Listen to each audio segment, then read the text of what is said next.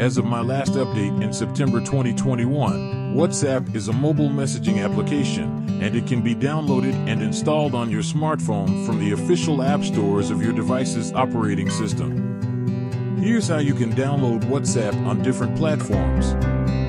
For Android, open the Google Play Store on your Android device. In the search bar, type WhatsApp and tap on the WhatsApp icon from the search results.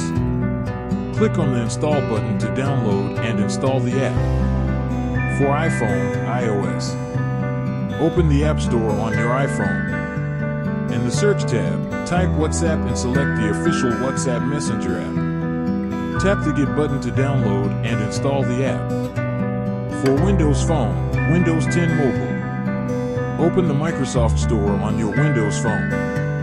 In the search box, type WhatsApp and select the WhatsApp app.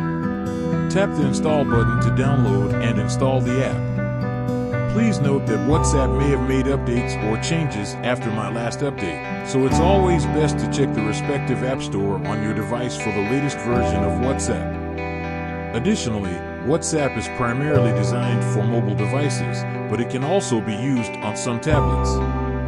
If you are looking to use WhatsApp on a desktop or laptop, you can access it via the web browser version, WhatsApp Web, after setting it up on your mobile device.